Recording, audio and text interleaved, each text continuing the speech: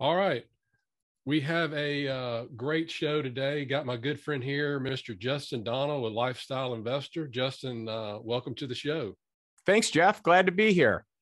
I don't know if you remember or not, but last summer I had my son at quarterback camp, Manning Passing Academy in South Louisiana, and I text you about a podcast interview you had done with, I believe his name is Khalil Rafati. And I Yes. said, man, that was one of the most powerful. I even got my son to listen to it on the way back. And I thought he was asleep in the back of the truck. I got out to get gas and I turned the car off. Well, the podcast went off and he sat up. He's like, Dad, I was listening to that. I mean, for a 16-year-old to say that. So his story and his book, I Forgot to Die, was fantastic. So I don't know where you get these people on your podcast, but man, the Lifestyle Investor podcast is one of my favorite ones. So thank you for that. Well, So, thank you, Jeff. I really appreciate that. And Khalil has become a great friend and he's reinvented himself. He's doing amazing things for people. He's got incredible food through his restaurant, Sun Life Organics, and true down and out worst case. I mean, every time you think life can't get worse, it got worse. I mean, like 10 times you thought it couldn't get worse and it got worse. The guy is just an unbelievable person. And I feel blessed to have him and many others like him, you know, in my network and in my peer group. well, I don't remember who it was that introduced me to you, but it was all about, you've got to read this book. And the title just really caught my eye, Lifestyle Investor. So for those out there that don't really know what that term means, what is a lifestyle investor? Yeah, Jeff, I came up with the term because I wanted to kind of differentiate what my goal was, what I do as compared to maybe other investors or other people in the investment space. And really, for me, it's that I wanted to own my time. So, as a lifestyle investor, lifestyle is first. And so, it's buying assets that produce income to allow me to live the lifestyle that I really desire for myself and for my family, and really to kind of break free of the chains or the handcuffs that shackle most people to whatever it is. I mean, some people are shackled to their job. Some people, they've got the handcuffs on, you know, maybe their own business, their own private practice, or some people, it's just like having some sort of handcuff to like certainty or safety or a routine, all the known, and not being, you know, in this unknown realm, right? And so I think for most people, it's hard to do different than what they've been doing.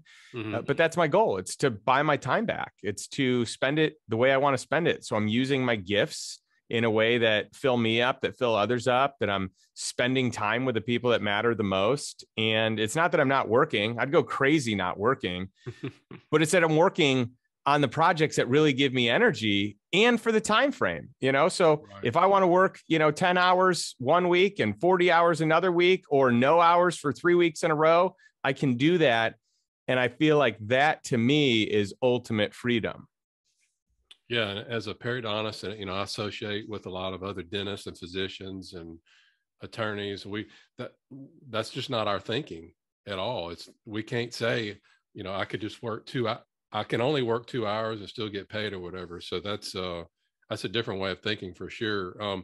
It seems to me like whenever I hear these really ultra wealthy people, how they got started, the Mark Cubans and, people like that, it seems like they always started in sales, selling stuff. And, I know about your story with the Cutco knives a little bit. And because as a deer hunter, I've got all kinds of, I've got them all. I've got all the kitchen knives, you name it. How did you even think about getting that job? And then maybe you're learning it, what you learned from it that helped you take the next step. Yeah, Jeff, that's a great question. And, for me, well, first of all, the way I got the job was I was looking to earn more money to pay for college. And so this was right before my freshman year of college. I had just graduated high school. I knew that my parents couldn't afford to send me to college. and I had to find a way to do it. And so this opportunity for me made sense because I was paid based on performance and based on, work ethic, as opposed to just some set hourly range.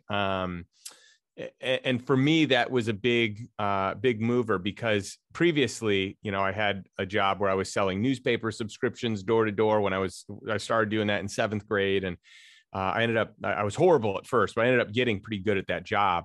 And so I was earning income in accordance to my performance. And so I knew that I liked that. I knew that that was good for me and that I could outperform others because my work ethic, I could become like obsessive, I guess, with being the best I could be, that I know that I could outperform others because my work ethic would trump what most people would work. So having a job like Cutco is great because it was the same thing. The harder I worked, the more I was paid. And that's how I paid for my tuition at the University of Illinois. Paid for all my, 4 years there by selling Cutco, and ended up becoming a manager with them, and kind of moved up the ranks and built a lot of the training and, kind of sales programs that they use today based on, just time spent and things I learned and mentors that I had and trial and error.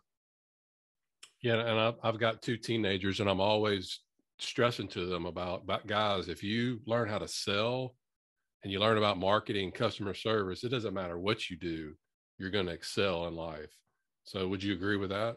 Oh, without a doubt. And what it does, so it's not even necessarily that I had sales skills, though I think that's important. Mm-hmm. Because before I actually had the sales skills, I learned how to handle rejection, and I learned how to have persistence. And those 2 attributes are what gave me the time to be able to learn how to get good at sales. And so I think that I just kind of got numb to people saying no. At first, I took it real personal, like, oh man, do they not like me? What did I do wrong? Right. And later it was like, oh no, they're just saying no to the only thing I've suggested at this point so far. Maybe this exact, deal or this exact product or set or group of items doesn't match the price point that they have, or maybe it's too many or it's too few.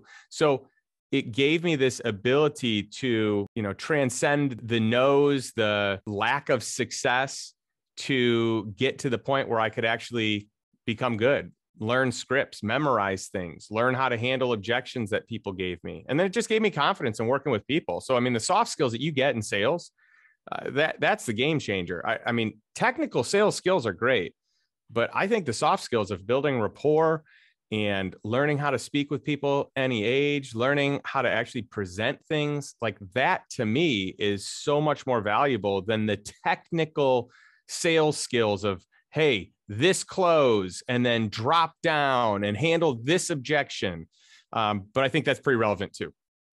Yeah, because when we're in dental school and even in medical school, most of the patients that come in, they get free treatment or they don't really pay that much. So I'm always would just say, hey, Justin, you need this tooth out, you need this implant, you need this bone grafting. Okay, then they go schedule. Well, I got to private practice, same thing. Hey, you need this, this, this, and this. They go up front and see the bill and they'd walk out the door. And after a few months, I'm like, I'm going to go broke if I don't learn something, so that's why I'm really stressing with them, my kids, start with that. So, okay, you did that. So then where after that, so you probably got a little taste of passive income. So what do you remember what maybe your first passive income stream was at that point? Yeah. So Jeff, what ended up happening is I worked really hard and I was rewarded for that hard work. And the harder I worked, the more I would make. And so I got into this cycle of just put in even more hours and I can make more money. And that, I think, served me until it didn't serve me, right? So there's a period of life where you maybe don't have as many other commitments. And so for me, I could work really hard. This was before having a family. But I knew when I had a family, I didn't want to sacrifice my time with them. I didn't want to sacrifice my time, with my spouse, today my wife, but back then I was single, working hard, but recognizing that the way I was working today isn't how it was going to be in 3 or 5 or 10 years, that it wasn't sustainable.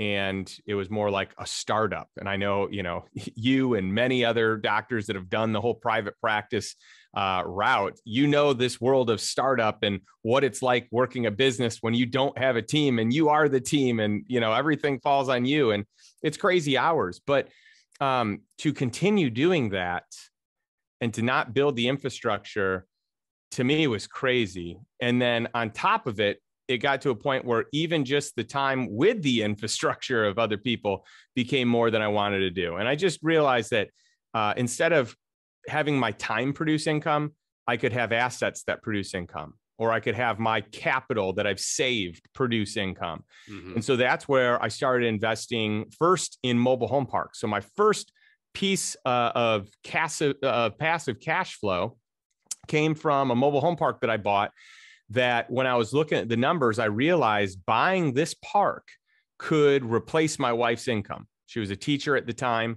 mm-hmm. and her schedule wasn't very flexible.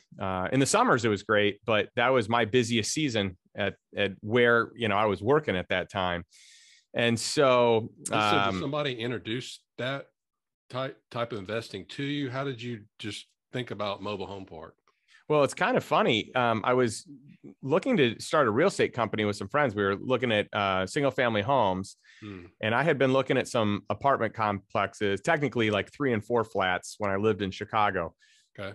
But at that point in time, I didn't understand how easy it was to get money. So I didn't have money, mm-hmm. and I'd find these deals, but I felt like, how am I ever going to be able to do these deals? I don't have the money. I mean, today, it's so much different, because I recognize if you have a good deal, just let people know about it. And if it really is a good deal, you'll find the money. The money is the easiest part about it, mm-hmm. because there's always people trying to get a good return. They've got money, they need to put it to work. But I didn't get that then. And so I ended up steering towards single family homes. But one of my buddies is like, hey, I'm going to start buying mobile home parks, and I'm going to sell my single family homes because I think it's a better model. And so he's like, I'm going to go to a boot camp. You want to come with me? And I said, no, that sounds horrible. I don't know what you're talking about, but if it is good, I'll know in time. I'll watch you and I'll recognize that it's good. And I just thought it wasn't going to be any good. I thought, like, how could this be a good investment? And why does my friend want to do this? He's going in a totally different direction than what we had talked about.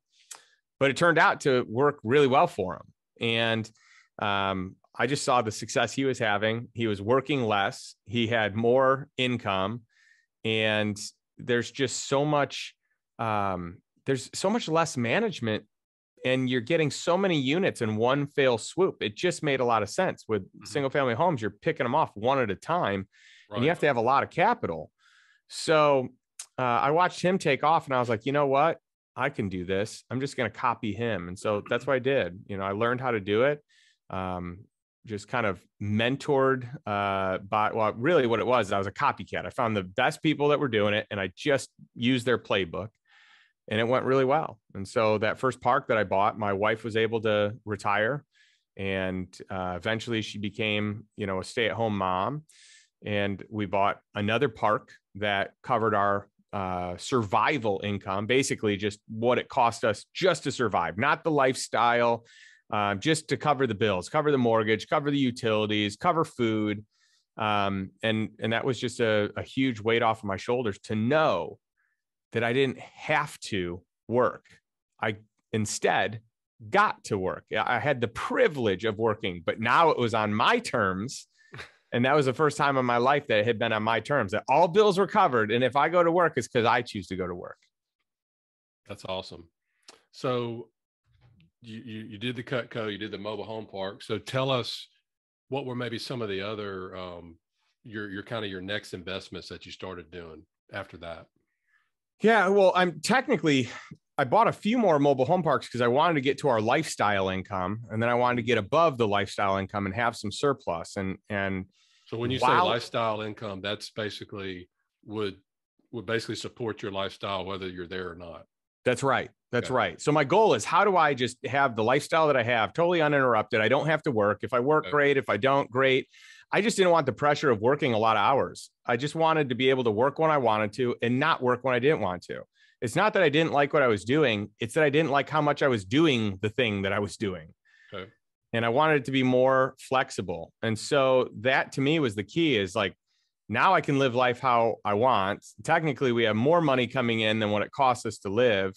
So I need to figure out where to put that money. And I started going down the route of starting another business, and quickly realized that that was a trap. I was going into a whole lot more work. And so I pivoted and kind of switched more into an equity role, just as an investor, not as an operator.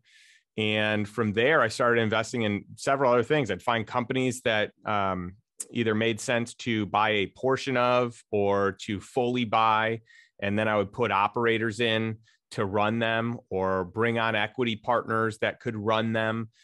So I did that with several companies. I found ways to utilize senior secured debt for cash flow.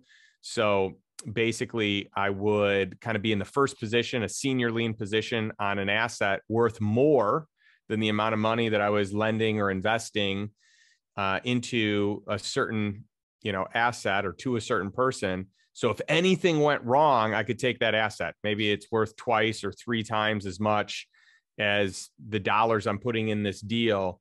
So there's a lot of incentive to them for it to not go wrong, for, me to get the payments that the contract says. And so that was a real fun, experience. And so I think there's a lot in that. And by the way, I just got into more real estate too. I mean, I've done every type of real estate that you can think of, unless it's super obscure. And I still like cash flowing real estate the best of real estate. But I think with the right type of operating companies, with the right operators, you can do some amazing things. And some of these companies, you can buy them and there's already a salary built in for the operator. So it's not hard, based on the income it's already producing, to run something profitable that doesn't take much time or totally replaces your income. And you then have the time to, I don't know, do 5 hours a week on it.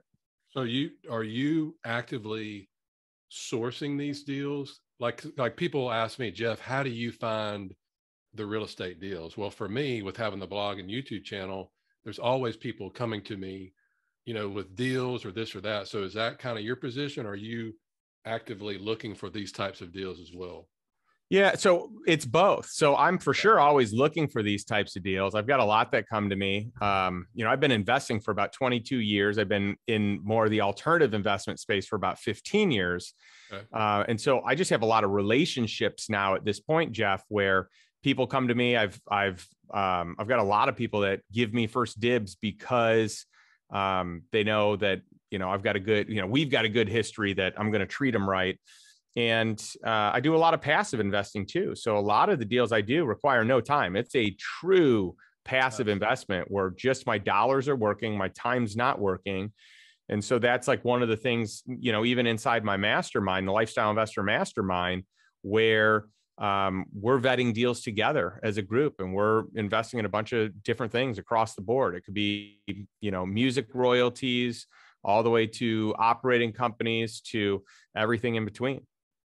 So how important, in your opinion, how important is it for somebody that's listening to this or watching this, that they're out there, they're a dentist or a physician, they're an engineer, they're whatever, they're in a position where they just now realize, hey, I'm trading my time for dollars. That's it. If daddy doesn't go to work, mama doesn't get paid, and that was my wake up call when I injured my wrist snow skiing. It's like, you never think about getting hurt or getting sick until you get hurt or sick. So somebody that their being at the job depends on the income, how important is it for that person to start building passive income, in your opinion? Well, I think it's incredibly important. I mean, it's like an insurance policy. If anything goes wrong, if your trade, your craft, your specialization becomes, maybe less in demand, or there's more options, there's more competition, healthcare changes. I mean, there's just so many things that could disrupt and we've already seen it a little bit, but it could disrupt the medical industry. I mean, So we, I we think, couldn't practice for two months in yeah, 2020. You know, I got a exactly. letter from the state board of dentistry on a Tuesday, and it said by Thursday you will not be able to see any more patients until we tell you. That's scary, man. That's real scary. That's a scary position if you only got one stream of income coming in. That's right. Yeah. And it's based on, and by the way, so now there are controls in place that are out of your control, right? But then there's also the health side of it, as a dentist or, many professions where it takes a toll on your back. It takes a toll on, other parts of your body or other things that, one mistake that you make or one accident that happens and you could be totally wiped out. Yep. But I think even more so than that, Jeff, just having the income so people can choose to work 20 hours a week instead of 40, 50, or 60 hours a week, just to have it for that reason. If nothing ever goes wrong, you never lose your business or anything like that. I mean, just to be able to choose how much you work, I think is important. I know a lot of people that are burned out from their profession, and they think that they're burned out from their profession. What it is that they're burned out with how much time they're spending. If you could cut it in half, they'd actually probably like what they do and keep doing it for a long time. That's really helped me a lot with my practice. That's what it was. I wasn't taking enough time with the kids and traveling. And so now we do more traveling. And I tell you what, with teenagers, it's like in the blink of an eye, they're gone, man. Yeah. When they can start driving, it's almost like they don't live with you anymore. They're always with their friends and stuff. But yeah, you're right. You only got so much time with your kids to enjoy those special moments and all that. And then after that, so yeah, not burning out, not working all that. So I agree with you totally. So I guess the $1 million question, and it's right behind your head.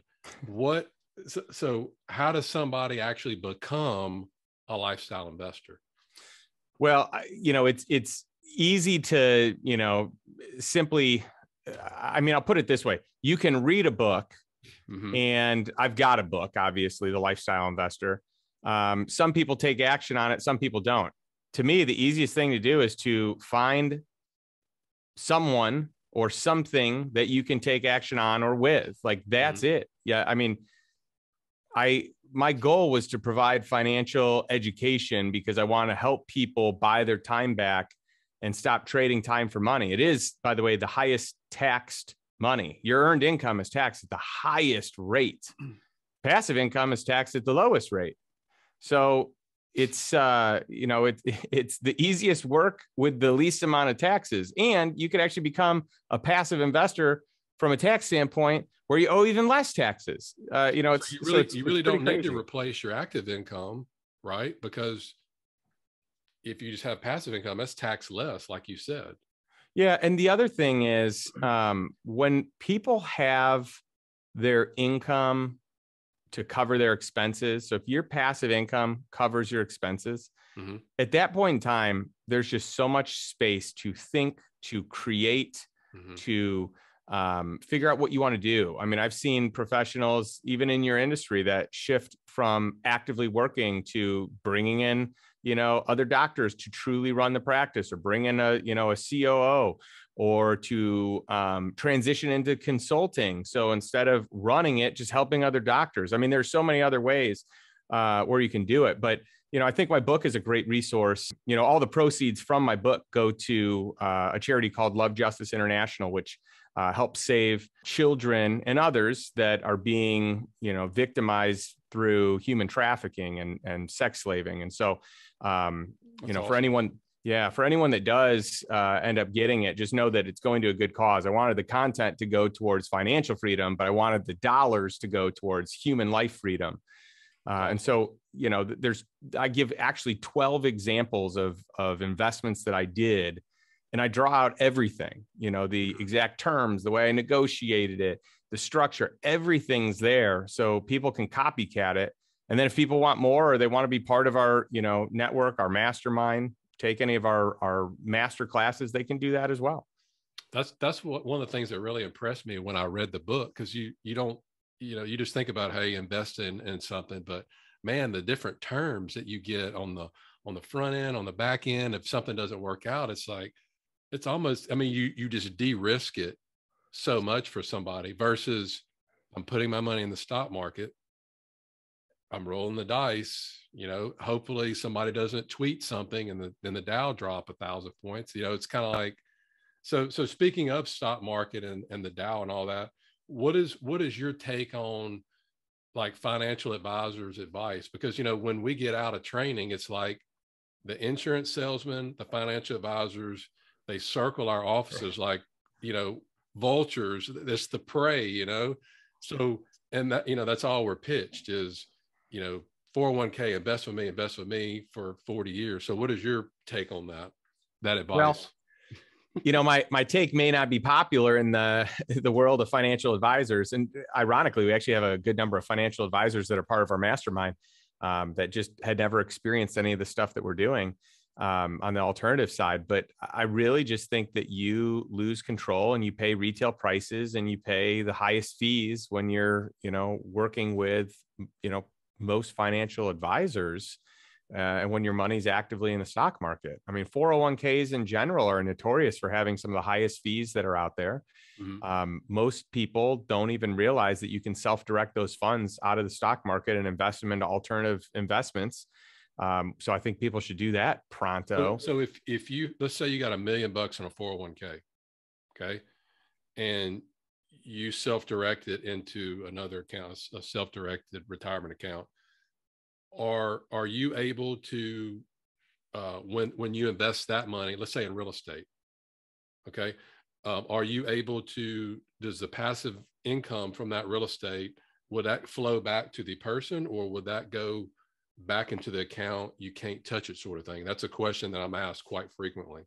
Yeah. So if you're inside of a qualified plan, if you're inside of a 401k or an IRA, then those dollars really need to stay there until you retire, in which case then you can access them. So if you want passive income, like the actual cash flow, it's probably better to use dollars outside of that, but that shouldn't limit someone. So for me, what I teach, my tribe is that you want to use the right dollars for the right thing. So, in your Roth products, your solo Ks, you want to use anything that has your best return that isn't really tax advantaged, right? So if you could have a huge return, kind of like Peter Thiel did, with, where he had, a couple $1 billion, you want that to go in there. And then if you've got like a defined benefit plan, maybe it's better to stick to some lending opportunities there. And if you have, if you want passive income that you can spend today, then have money outside of it. But in general,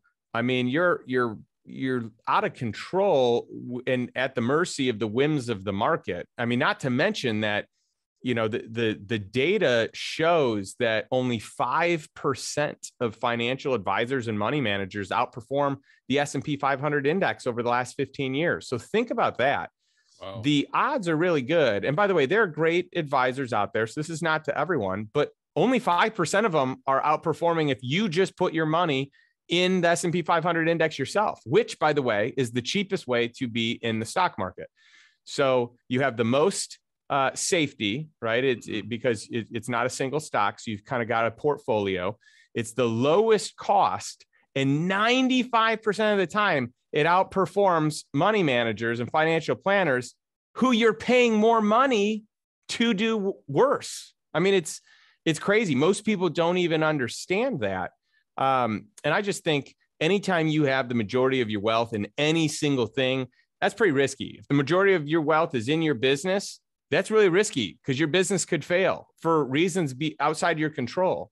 If the majority of your money's in the stock market, and it crashes, and at some point it will crash again. The interest rates are going to keep going up. Inflation, is just marked at 7.5% for the month of January, the highest it's been in 40 years. Interest rates are going to go up. The stock market's going to react. More money might be printed to balance it out, but at some point in time, something's going to happen. And if you retire when it crashes, you will never have time in your lifetime to recover. And most people don't look at it like linearly. There's a lot of manipulation in the financial services industry and really even just with the education that Wall Street has. and the banking industry, where they want your money. So they're going to do whatever they can to convince you to give it to them so that they can make money on it, whether you do or not. Right. But because of that, they're dealing with things like these average rates of return. An average rate of return is not a real return. Like they're averaging out percentages over, different periods of time that don't add up to the exact number that you have. That's what's dangerous. If you have $100,000, so let's say that you have like a 50% return and then you lose 50% of your money, or vice versa, plus 50 minus 50, that nets out to zero, right? So that's the 0% average rate of return.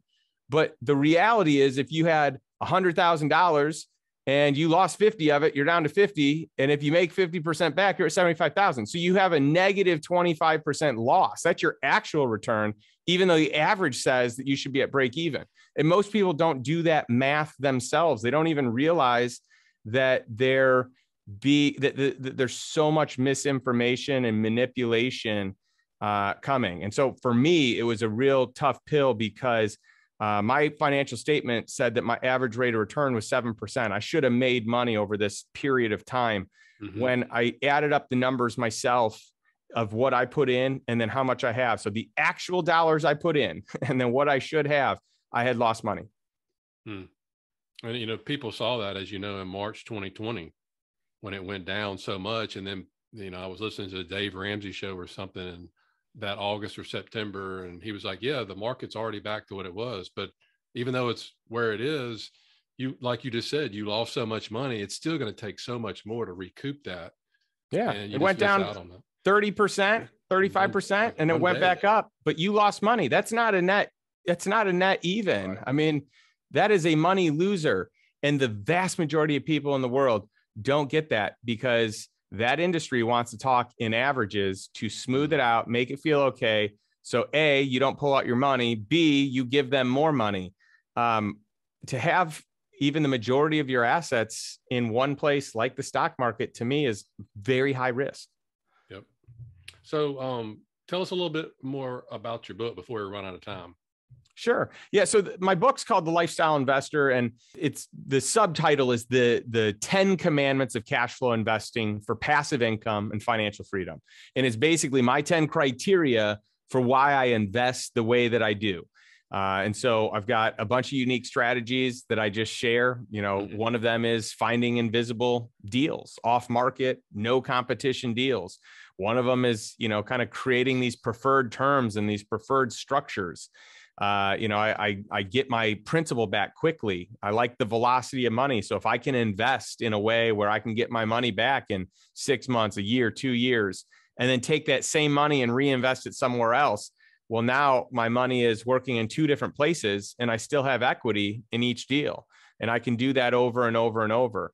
I really like to focus on cash flow. I mean, there's a ton of different ones. I like to really de-risk my deals. So if, in a worst case scenario, something goes wrong, I'm not losing money. And I'm certainly not putting myself in a position where I can lose all my money, most of the time. So like a negative situation is maybe losing some money, but not everything. Mm-hmm. And I think to de-risk is really important. So there's a bunch of criteria and commandments, and my book kind of outlines them all. And for anyone in your network, I'm happy to even give it to them for free.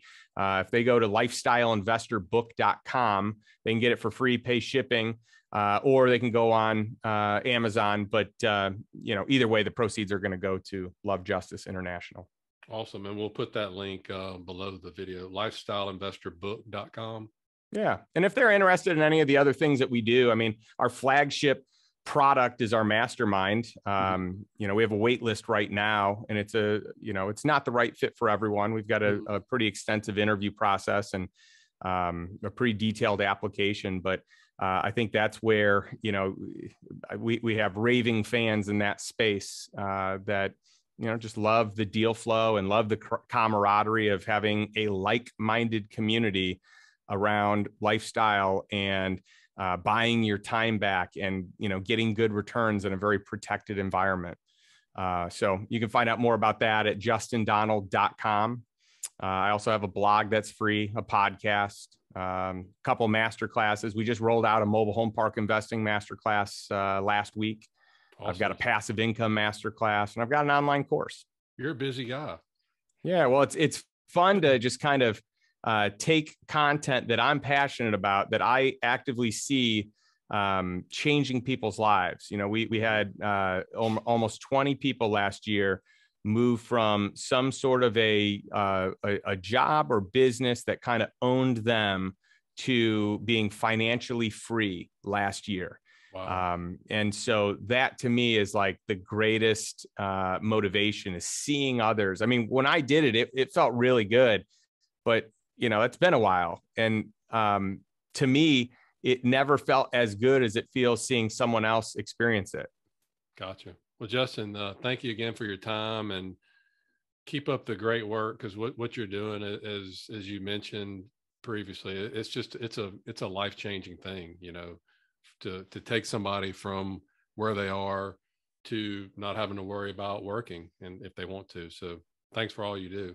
Well, thank you. I appreciate chatting with you about all this stuff that we're doing. And, you know, I love what you're doing and the education that you're giving the medical community around, you know, sharpening the sword with finances and how to invest. I think it's incredible. And, you know, we've got a bunch of you know, doctors in various different industries in our mastermind, and you can just tell that this is totally foreign. And so I just commend anyone and everyone in your network listening to you for taking action and choosing to educate yourself on the thing that's not your expertise, so that you can have a better lifestyle and more opportunities and more freedom. So thanks for all that you do as well. Yes, sir.